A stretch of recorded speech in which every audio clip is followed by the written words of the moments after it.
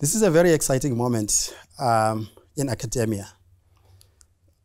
For the Council for Higher Education to give us an opportunity to reflect on what we've been doing, what we are doing, and how we look into the future is a great opportunity.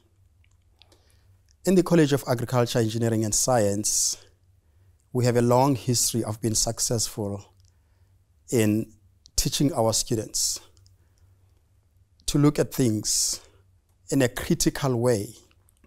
But what we've not been doing is to critically look at how we are calculating the future. Calculation of the future is how you look at how you put together the different aspects of this teaching so that the outcome can be seen before it comes. Our colleagues are doing a fantastic job in the college, and they can tell very interesting stories about how they've been doing this without necessarily being aware that they are doing a good job. It's going to be a great opportunity if we are now given the power to determine our future in a manner that shows the connectedness of the contribution from different areas of science, technology, engineering, and mathematics.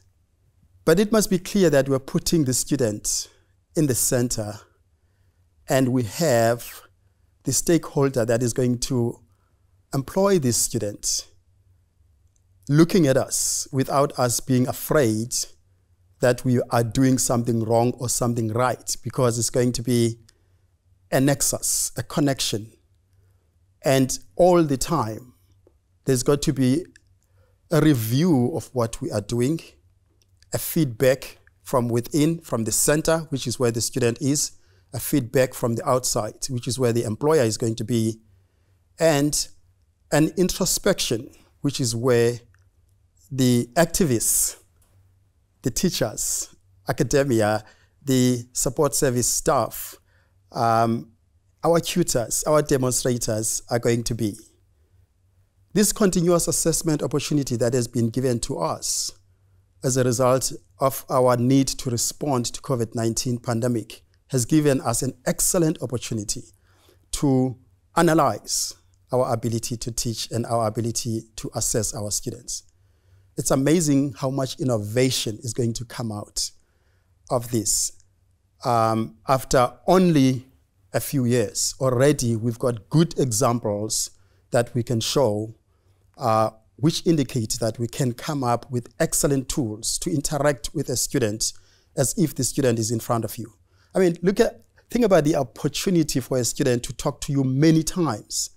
You repeat a lecture to a student many times because they can call you after the lecture. They can connect with you wherever you are via WhatsApp, via whatever means that has been made available to the student to talk to a lecturer afterwards. So the ability of a tutor to deliver has been enhanced. We need to tell this story. It's an amazing story.